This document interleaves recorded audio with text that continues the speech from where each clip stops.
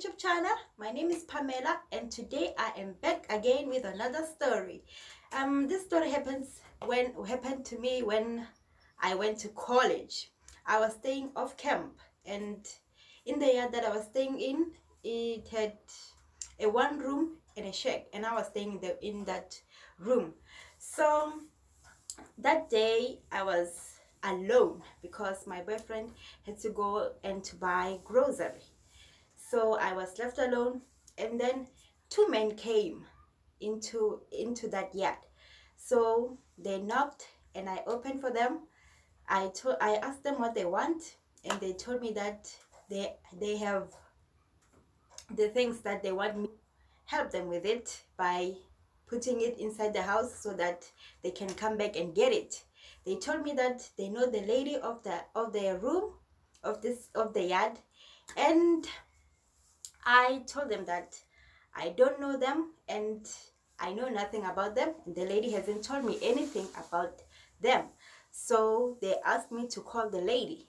So I took my phone and I called the lady. I asked them, do you know these guys? They told me their names. So I asked her if she knew those guys. So she said to me that she knows them, and I told them that, is it okay if I put their luggage in the house? And she told me that it is fine if I want to, but if I don't want to, it is also fine.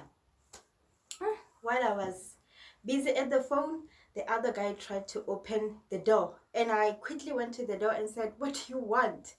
And he said, we are in a hurry. So I closed the door. I took their luggage and closed the door. So they went. I don't know if they went to the shops or whatever.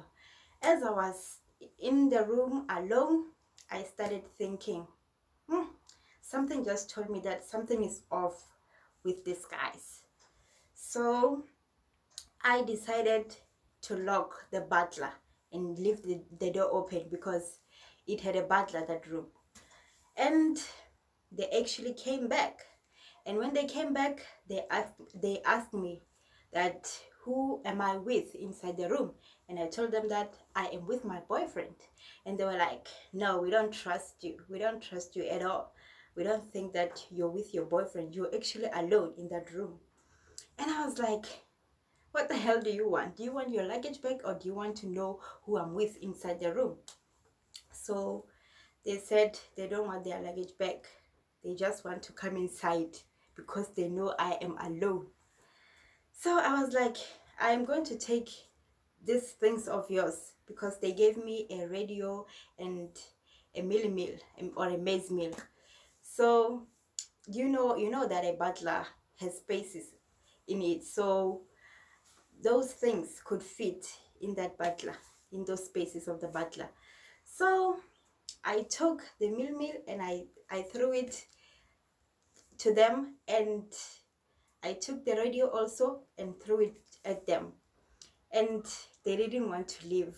They just wanted to come inside, and that the other guy just came to the butler and started shaking the butler, wanting to get inside. Yo, I was so scared that day, but I was actually relieved that I decided to lock the door before they came in. And they were like, we know you're alone inside, let us come inside. And I was like, there's no way in hell that I'm going to let you come inside. And as they were busy trying to open the butler, my boyfriend came. So he came, and they got scared, and they greeted my boyfriend and they left. And as they left, I told my boyfriend the story, and he was like, why didn't you tell me sooner, so that I would have done something. And yeah, guys, that's the story of two guys who tried to rape me. I think they were trying to rape me. I don't know why. I don't know, but I just think that's what they were trying to do. Yeah, guys, so if you find this story interesting, make sure that you like and you comment, share your ideas about the story. Let's just advise each other, and everybody who's staying out of camp or at rest, because this thing can happen to everybody. Let's just try to protect one another, and make sure that you subscribe to this channel if you find my stories interesting. Bye guys.